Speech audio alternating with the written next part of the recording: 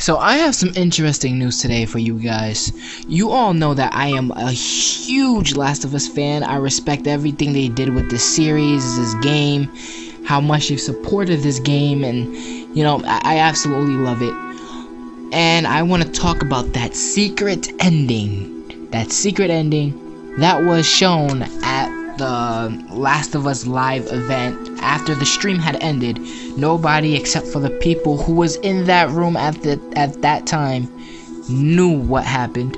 So let's just get right into the article posted to IGN. IGN says, first and foremost, that Druckmann requested that nobody film during this scene and stressed that this scene will never be released in any other form.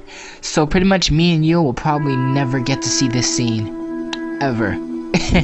But let's move on. IGN says that the scene was reportedly written by Druckmann as a goodbye to Joel and Ellie that takes place at Tommy's dam. Moving on, it says Joel is talking to Ellie, explaining that Tommy is trying to set him up to marry a female there. According to various accounts of the scene, Ellie is acting distant and reserved till Joel pulls out a guitar and begins to sing a song. He then begins to tell Joel begins to tell Ellie a joke, and the pair laughs together. The tension is broken and Joel leaves the guitar to Ellie as a gift.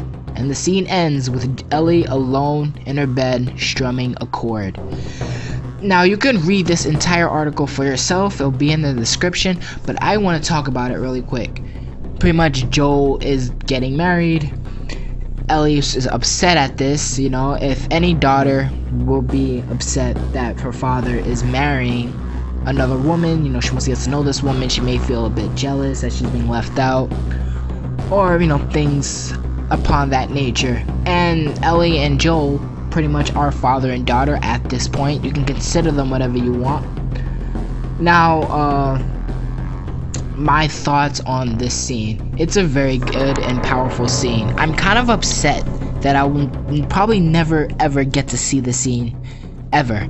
You know, just seeing, it's probably not like in a game or whatnot. It's not pixelated or anything of that nature. It's live, but I really would have loved, I would have paid money to see this one scene, just because, you know, anything new content with The Last of Us I would just love.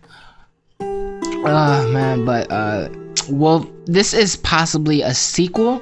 I'm not sure if you guys remember that fan art that was made by artist Markin Okon. I can't really pronounce his name, but this could possibly be a sequel. You know, that picture, it just blew my mind. I loved it so much. The picture will be on your screen right about now, just so you can see it for yourself. It was a really powerful image, and I would love to see that story. My guess is that, you know, Ellie is upset or whatnot, and eventually I'm clinging to this, that she leaves the dam or the town where her and Joel is and a bunch of people, and she goes out in search for somebody making the cure, or for her to find answers for herself. She leaves without telling Joel because she doesn't want to bother Joel and wants Joel to live his life because he's getting married or whatnot. And like, she goes out looking for a way to cure this twisted world, and Joel catches wind of it. Joel says, yo, what, I'll be right back, I have to go find Ellie.